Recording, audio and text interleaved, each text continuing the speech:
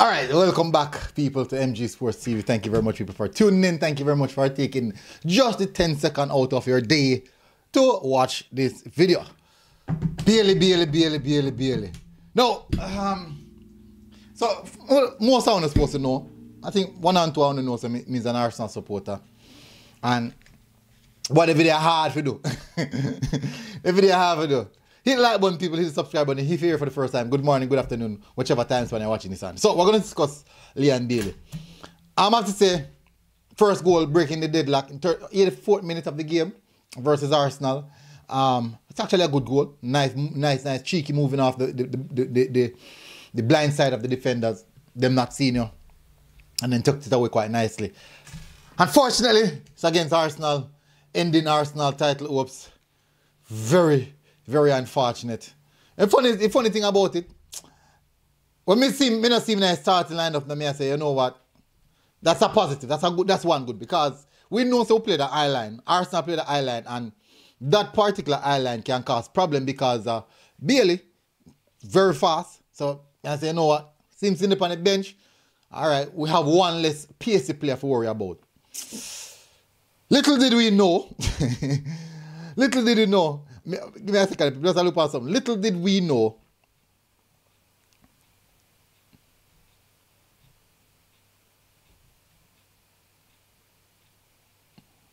Little did we know that Bailey come on can change the concept of the game, can change the concept of the league. Now, luckily, the good thing is that they're fighting for Aston Villa, Leon Bailey and Aston Villa fight for a 4th place position. Between 4th and 5th, big battle between them and Tottenham. And any win is vital to them. Any 3 points, any point is really vital to them. And Bailey came on to give them that feeling of, you know, we can go on and win this game. And also that feeling of adding more pressure on Arsenal where the title challenge is concerned. I have to say, they look a lot fresher, they look with good legs. Now, when me see the game I go on, I say, all right, fair enough, we are in control of the game first half, dominated first half. I say, second half now come out flat. Then now, later on in the game, I see Bailey come on and I see my warm up, I say, all right, at least at this point in time, we kind of push him back deeper.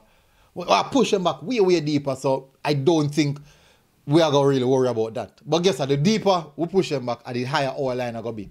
And funny enough, the goal and score is actually not basically running behind the space of the back line. It's actually just like a cross, and it won't just creep up behind the centre back and tuck it away.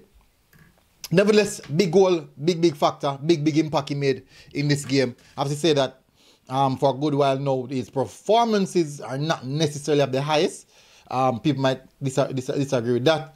But I have to say that the cameo that he came on and give was actually a really good one. He came on and give a good account of himself at the detriment of Arsenal losing despite that. And me I look at me and see my warm. I say, you know, so the sharp boy probably want to get some trouble on the field though. That me I say to myself, you know, me I say me not pay that no mind. Then when the man scored, me I say, yo, I can't believe say, this man can score upon we. And he never did that versus Man City. Man City is the ideal team for that against, and he never did it, and I win can do it, and boy. It break me still, me not gonna lie.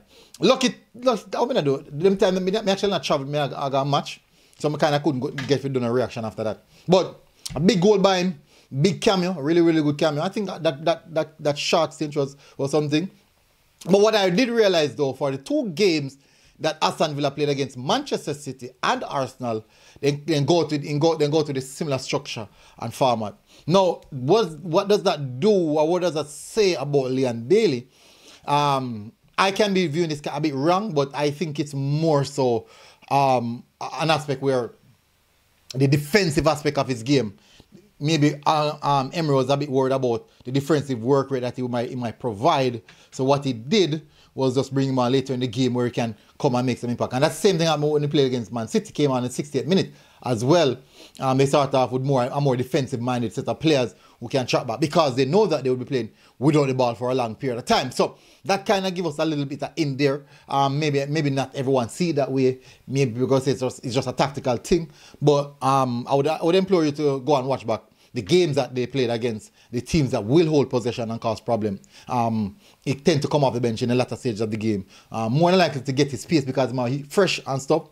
But it's a really interesting observation. As I said, not many might agree with it, but nevertheless, it's just my observation and what I think. I think it's just more of a tactical situation where, as he's not the best, he doesn't have the highest level of defensive work rate. So maybe Emery say, you know what, since he doesn't have that high defensive work rate, we don't want to risk it.